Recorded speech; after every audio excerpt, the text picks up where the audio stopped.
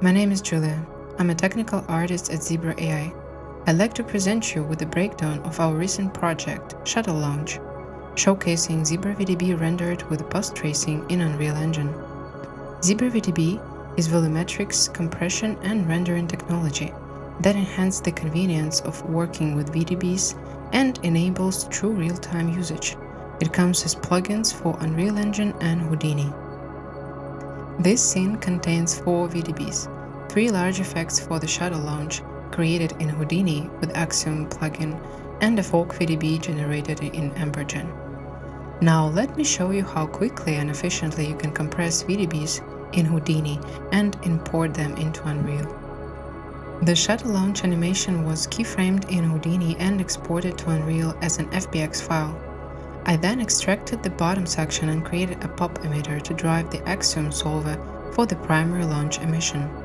Here, I'm caching the simulation to a standard file cache node right after the Axiom solver. That's because the volume requires additional optimizations. It's important to avoid placing 2 compression nodes in the same branch, as compression overlay can lead to jagged results. The original effect sequence was 10.6 GB. But after compression, it's just 580 MB. That's a 95% reduction while still keeping the visual quality.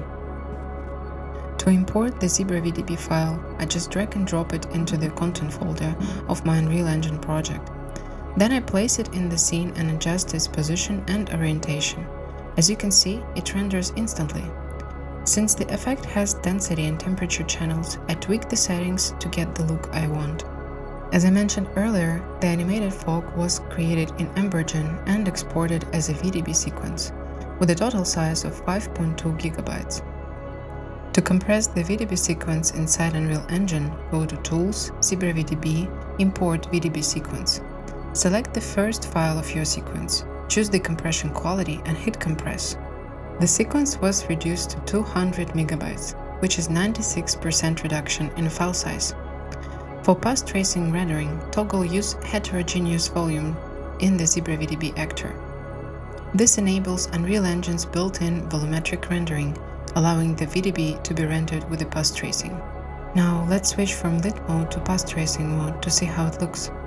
With the post-tracing, the density needs to be lowered significantly to achieve a more realistic look and to reduce memory usage. For this effect, the sweet spot was a density scale of 0.12. You have full control over the animation and all VDB parameters inside the sequencer. Once you add a ZibraVDB actor, just hit the plus button to access all available parameters within its component. For example, I've added a playback component to control the current frame parameter, allowing me to animate the effect directly in the timeline. When rendering large volumetric effects with post-tracing, you might run into rendering issues caused by default memory limits. You can override them with the console variables in Movie Render Queue settings. If you still hit the memory limits, try lowering the density of your VDBs even further. You can get the ZibraVDB plugin for Unreal Engine on Fab, along with some test effects to play with. And Houdini plugin comes as a part of Side Effects Labs. Hope you have fun. Cheers!